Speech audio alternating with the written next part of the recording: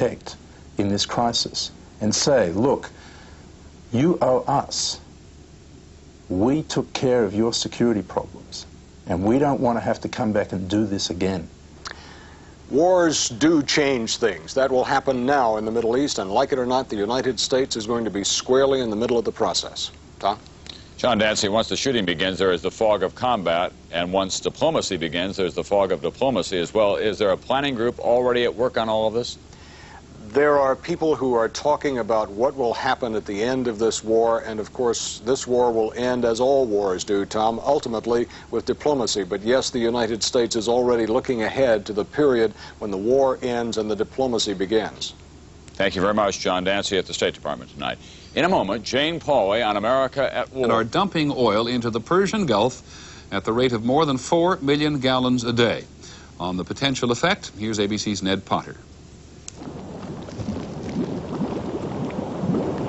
The oil was so thick it gurgled as it washed onto the Gulf shoreline. It coated seabirds, sent fumes high into the air, and provoked angry words from the president about Saddam Hussein. Now he resorts to enormous environmental damage but in terms of turning loose a lot of oil.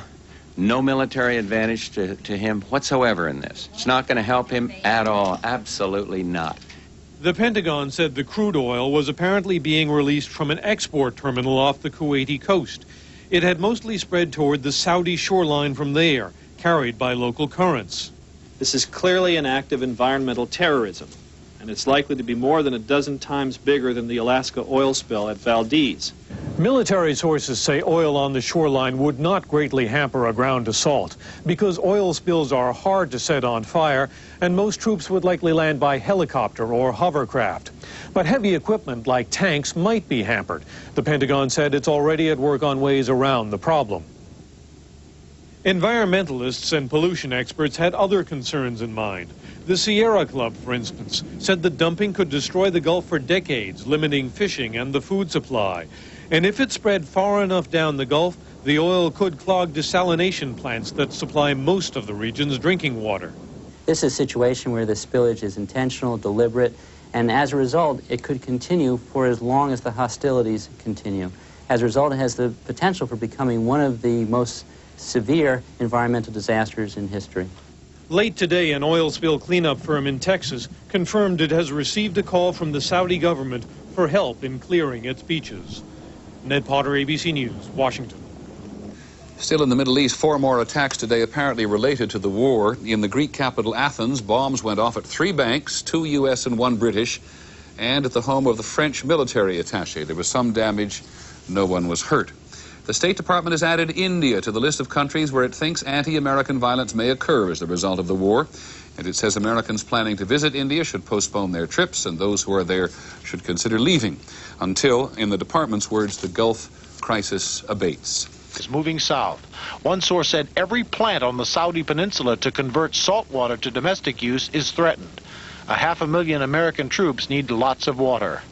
Those plants that are located close to the oil and the oil is relatively fresh, impact is potentially large since it fouls the flash evaporation plants and clogs the membranes on the reverse osmosis plants. But the Pentagon's General Tom Kelly scoffed at the military significance of the oil disaster. We have not come up with a final course of action. We do feel strongly that it's not going to have an impact on military operations. Other Pentagon sources say there is a big military worry. Allied warships sailing through the oil slick may develop problems with water intakes used for steam cooling systems. U.S. warplanes, specifically the stealth fighter bomber, could be ordered to attack the oil terminals, the pipelines, and storage tanks to stop the oil sabotage. There is a great reluctance to attack the Kuwaiti facilities because one of the major goals of this war is to save what is left of Kuwait. Tom? And Fred, you have some late information for us tonight on Iraq and its old enemy, Iran? That's right, Tom. U.S. intelligence officials are telling me that they're looking northeast now to Iran, that some of the Iraqi aircraft that have been evading U.S. planes have been flying into Iran for safe refuge, and not just to hide out in the air, but actually landing at Iranian airfields, apparently with the consent of the Iranian government. So it is a worrisome development. It has been going on for several days, not just warplanes, but large Iraqi transport planes landing in Iran. Tom? Thank you. Fred Francis at the Pentagon tonight. The most devastating part of the war today we couldn't see. That was the Allied air attack on Iraq and its military positions in Kuwait. It was the busiest day for these air raids so far. NBC's Arthur Kent is in Saudi Arabia now with what the Allies see as some encouraging signs. Arthur? Tom, senior officers were more upbeat here today, claiming that the constant pounding they've been giving to Iraqi military targets is producing tangible results. After 9 days of air assault, Allied war planners say Saddam Hussein's command and control systems are crumbling. They've been severely degraded so that the means of communication is slow and ineffective and inefficient in terms of running a fast-moving mobile battle. But some military analysts point out that the Iraqi strength is digging in, resisting attack, and that in the Iran-Iraq war, Saddam Hussein did not rely on complex command structures.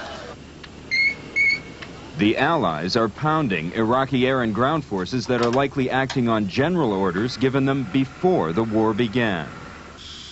Today, however, initial signs that Saddam Hussein's troops are under pressure from bombing. There is certainly evidence from the prisoners that we've captured, from a certain number of defectors that have come across, that there are substantial numbers of Iraqis who would like to see the end of this war. One shift in Allied tactics, British Tornadoes will fly fewer low-level raids. 5 Tornadoes have been lost to ground fire.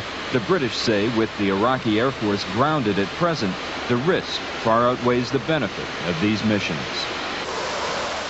Elsewhere, however, Allied pilots are scoring hits.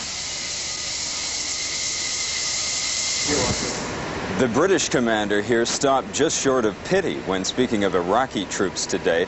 Condemned to their bunkers, he said, unable to withdraw, unable to surrender, because their leader won't let them.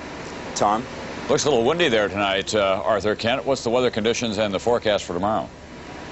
Very windy, very cold. That's going to be a complicating factor, as always, in air operations. Not so much for guided bombs, for smart bombs, but for free-falling ordnance, and a complication the Air Forces don't need.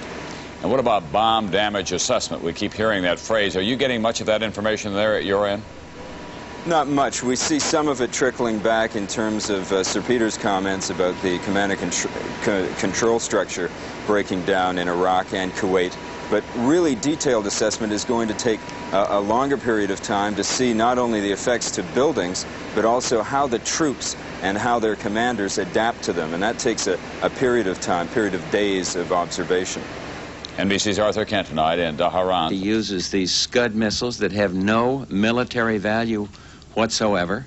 Then he uses the lives of prisoners of war, parading them and threatening to use them as shields. Obviously, they have been brutalized. Mr. Bush saved some of his strongest words for the oil spill in the Gulf, remembering, no doubt, that U.S. environmentalists had warned that war could bring just such an occurrence. This thing today troubles me very much because there's no rationality to it. It looks desperate. It looks last gasp. It doesn't measure up to any military doctrine of any kind, but it's kind of sick. The president's case for intervening in the Gulf has rested heavily on the idea that Saddam Hussein is a monster who must be stopped. The White House believes tonight that Saddam's conduct this past week has gone a long way to prove that case. Britt Hume, ABC News, the White House. We'll have more. Down 10 Allied planes and missiles.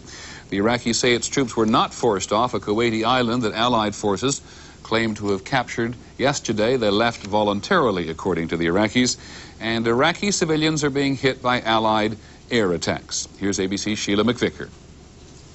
Iraq continued to try to make its point about civilian casualties and damage today, approving the release of these pictures. Western television crews still in Baghdad were taken to this residential neighborhood where the Iraqis say 2 houses were completely destroyed, 6 others seriously damaged, 3 people hurt. These Iraqis no longer believe Allied claims of targeting only military sites. We were really surprised, she says. This is just a place where people live. After more than a week of repeated attacks, people in Baghdad seem to be adjusting. When the sirens sound, Most people no longer scramble for cover. Some shops have reopened, but food is scarce and there is no electricity. Journalist Lami Sandoni left Baghdad yesterday. She says Iraqis are leading a simpler life. They're going back to the way they used to live in the rural areas before the modern facilities, and this is not very difficult for Iraqis since it hasn't been very long ago.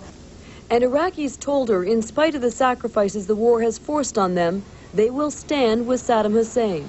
Because for them this is the battle of life and death. This is their sovereignty is at stake, and they might be critical of him, some of them might not like him, but they're behind him. To bolster morale, Iraqi television broadcasts pictures like this. But the Iraqi government also knows it is responsible for the safety of downed Allied airmen. So to discourage beatings and worse, the government reward for pilots turned in unharmed has been raised to $90,000. While Iraqis try to cope with the war, thousands of foreigners try to flee.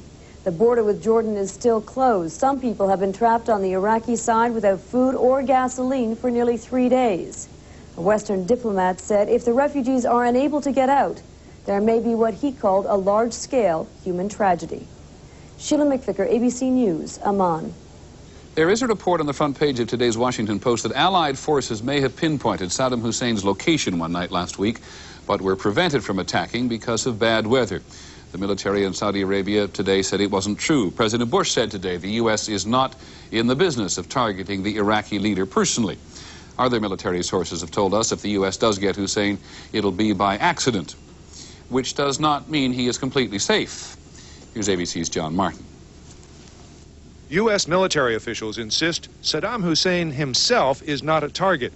Assassination is against United States law. But his whereabouts are a vital piece of military intelligence. The CIA has a task force watching Iraq. It has not been